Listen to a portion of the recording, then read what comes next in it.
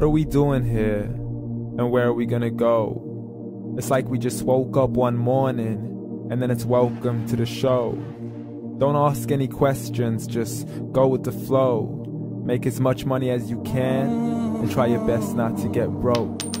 Copy everything you see on the TV, from the hairstyles to the clothes, and don't think too often, just do exactly as you're told.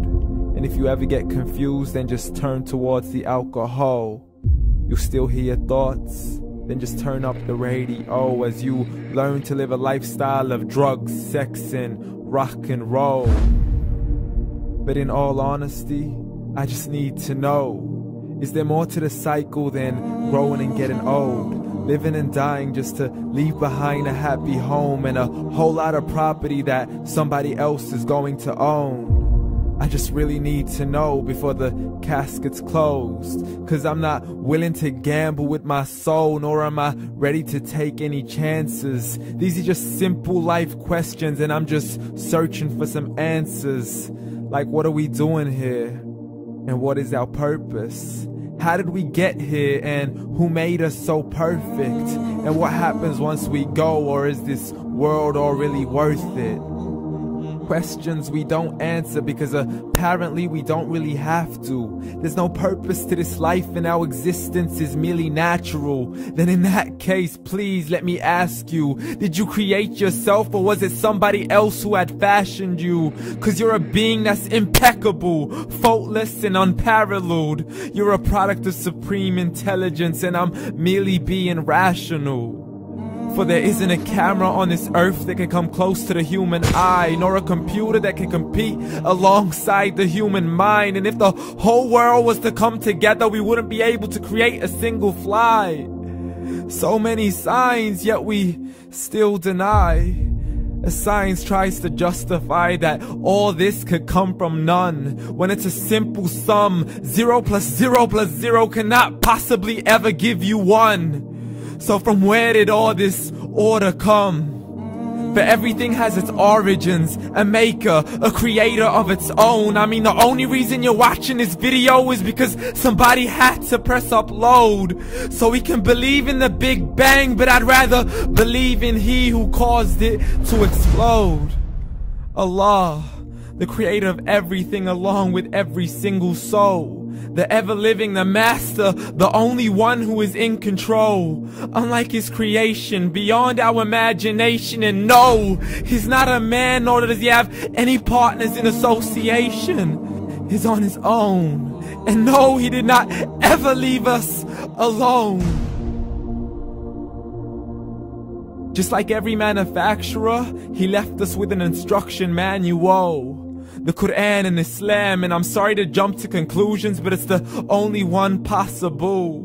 The only definition of God is the one and only supreme being. It's logical, a book with 0 contradictions, with miracles that are both scientific and historical, all revealed over 1400 years ago. Like the detailed description of the human embryo. The descriptions of the human embryo in the Quran cannot be based on scientific knowledge in the 7th century. To the mountains as pegs holding firm the earth below, and the 2 seas that don't mix in a complete separate flow. To the planets in orbit, alternating night and day as they stay in flow. The expansion of the universe and the creation of everything from H2O. To the stories of the past and the preservation of Pharaoh. To identifying the lowest point in the land where Persia defeated Rome. The gushing fluid that created man in the glands between the ribs and the backbone. And not a word has changed, it's still the same. So please explain how all this was known over 1400 years ago. To a man who couldn't read or write as he would recite whatever the angels spoke. And if you still don't believe, please try to come up with something that's even close. But you can't, so we took God as a mockery and his messengers as a joke. Muhammad could not read or write.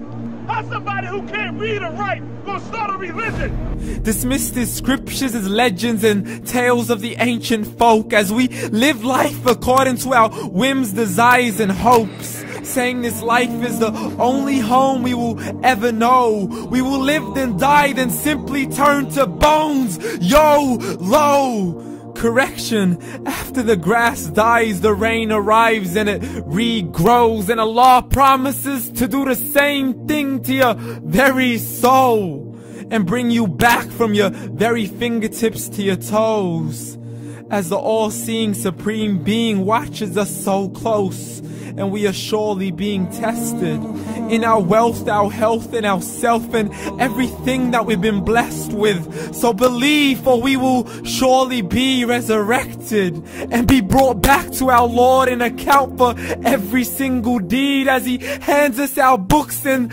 orders us to read.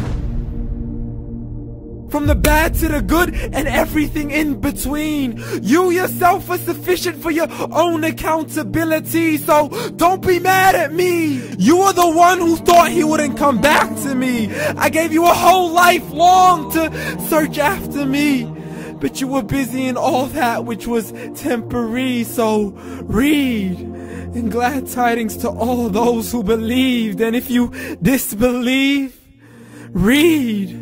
And don't let that day be the first day you find out what your life really means. Read.